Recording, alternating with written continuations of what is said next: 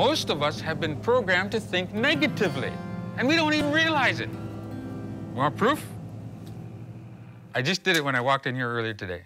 Hey, George, how you doing? Not bad. So what do? We've got to change that perception. So when somebody comes up to you and asks you, hey, man, what's up? You go, everything.